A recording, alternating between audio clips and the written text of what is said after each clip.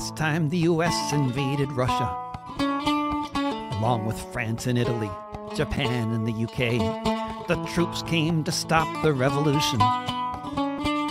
Whatever else the lying textbooks say, if they even mention this invasion, usually it will not qualify as a footnote in the story of this nation, in which tens of millions have died since the last time the US invaded Russia, when it was invaded once again by more armies come to stamp out Bolshevism, whose ranks were filled with German-speaking men, sent to fight and die for their Fuhrer, on a mission to kill all the Russian Reds, brainwashed by the lying propaganda that for years had been stuffed inside their heads.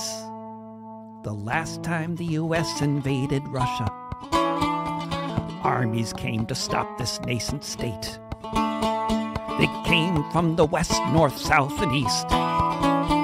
They came from across the Bering Strait. They came with tidings from the White House, from the men of industry, of course. Hundreds of thousands of soldiers made up this sprawling global military force.